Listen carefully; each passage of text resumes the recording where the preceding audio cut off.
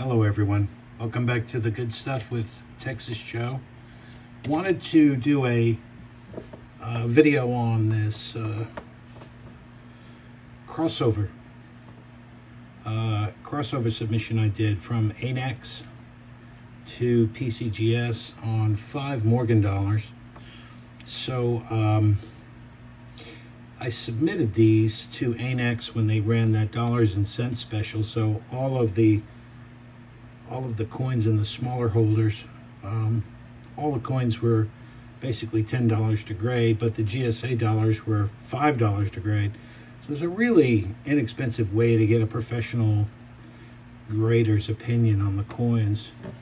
So I came up, I have a little bit of a thesis behind this video, strategy that you can employ to kind of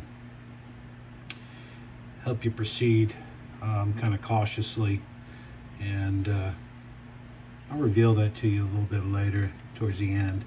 But let's look at number one. Number one was an 1880s Morgan dollar.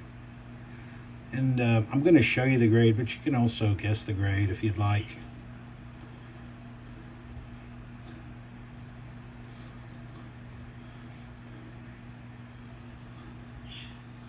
See, the cheek is really clean.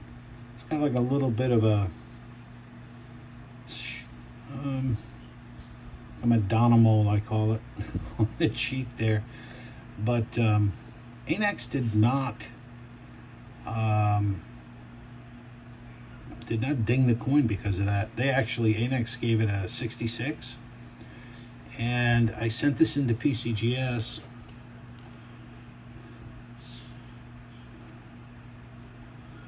Hoping, you know, that it'd cross over to a 65. The 64 would have, you know, been a bummer. But this coin crossed over. So ANACS graded at 66. PCGS agreed with the grade. So I was kind of in, you know, kind of thrilled with that because it makes this coin about a $375 coin. Pretty cool. The next one was an 1882 CC dollar. And ANACS graded this as 63.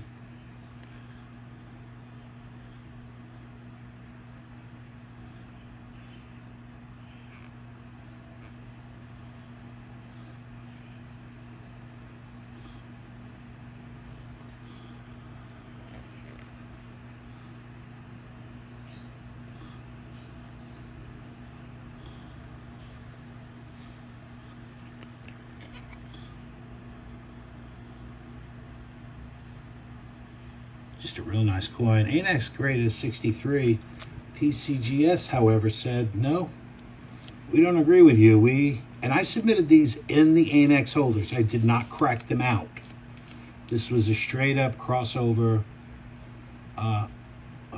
submission, not a crack out. So they saw what the other guys graded, and they disagreed, and they bumped it up one. So, you know, super pleased with that. For obvious reasons. And the next four are all GSA holdered, and this one here is an 1884 CC, and I spent an extra 20 bucks on these large holders to preserve the original GSA holder. And you know, it sounds like, well, you know, you could put them in the smaller holder and they'll mark it GSA, but I just thought that this was a little bit classier and more deserving of the coin, so I spent the extra money on it. And this is an 1884 CC. ANACS graded it as 62.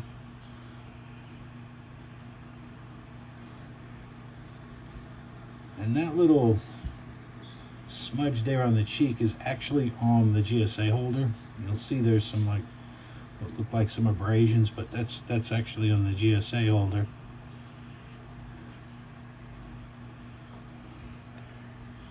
Then the reverse, and that's really uniform. Very nice.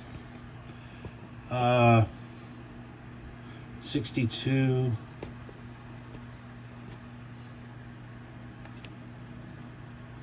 PCGS said no, this is 63. So another bump up, which you know, I got a good trend working here. Again, very pleased with that result. Here's another. This is an 1883 cc, and you'll notice over the last one is a little less busy in the fields, which is always good. A little less busy on the cheek.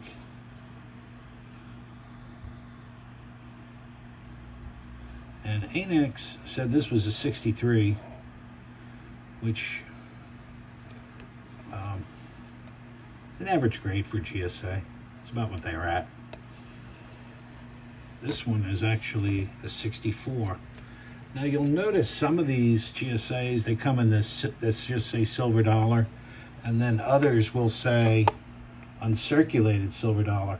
When they were sorting through these on what was going to be you know, the eventual sale from the GSA, the ones that say uncirculated silver dollar were in the minds of those that were looking at the coins to grade them and separate them. If they said uncirculated, they were a little bit better quality. So this one's just silver dollar, and this one 64. And you'll notice the certs are different. When you get the certifications on ones that say silver dollar, there's not a numeric certification, where on the ones that say uncirculated, there is a numeric certification. So another upgrade, one up. Here's another one that was graded MS62 by, and it says uncirculated. This was graded MS62 by ANACS.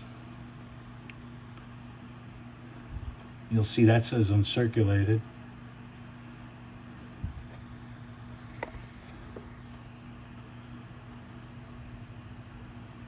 And these holders are beautiful.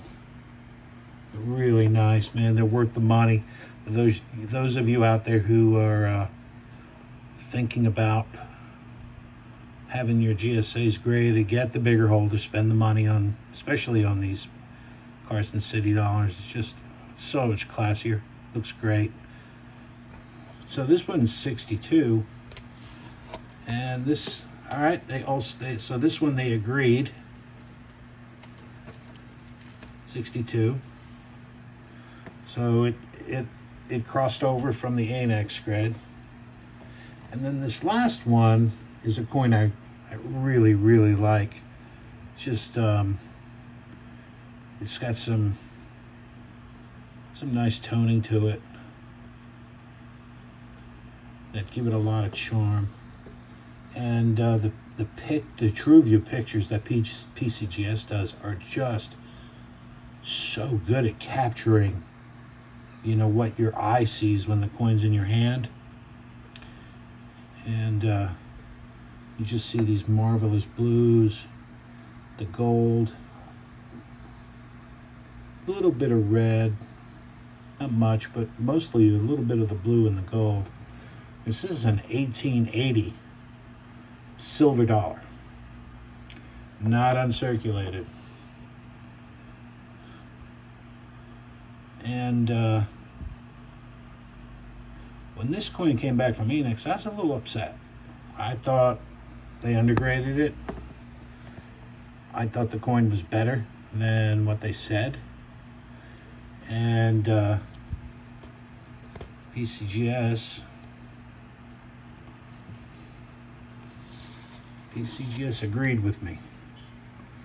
They said MS63 plus. So this was upgraded by a grade and a half, which I'm ecstatic about, because I would have really liked to have seen a 64, but hey.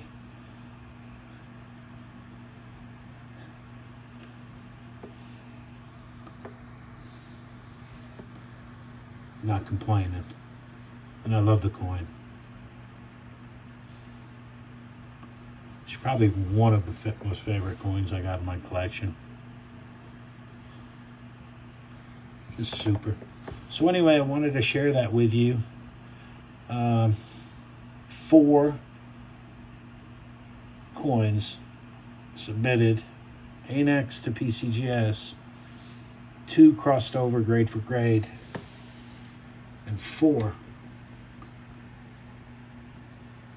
were upgraded by at least one. One was by a grade and a half. Anyway, I hope you enjoyed that video. You know, when ANACS runs those specials and you just kind of want to get a grade on the cheap, it's probably a good idea to send them in. My reasoning behind that was, well, you know, before I spend a whole lot of money with PCGS, let me have a professional look at it. And for $5 on a GSA, I couldn't beat it. I couldn't beat it on a raw coin, you know, $10. So I sent in quite a few coins, and I sent in 45 coins. I got 45 back. 2 were cleaned, but the other 43 were straight graded from ANACS. So now I'm hustling through all the ones they marked 64, thinking, well, maybe they undergraded a lot of the coins, and kind of weighing the cost effectiveness of sending them to PCGS, hoping to cross them over at a higher grade. So it's a pretty good strategy. You just got to wait for them to run the special. Right now, I think they've been doing Buffalo nickels for 4 months now. So we'll see what happens there. But I hope you enjoyed the video. I thought it was an extraordinary result. You know, a lot of people say ANACS graded coins, it's not good, blah, blah, blah, blah, blah, you know, and they say whatever they say. But come to find out, they're fairly conservative in their renderings on Morgans, especially the CCs. Now the 66 did cross over. You know, both graders agreed on that number, so that's interesting. Just kind of food for thought, things you need to consider. And I appreciate you all watching. I hope you enjoyed it. Talk to you all later. Bye-bye.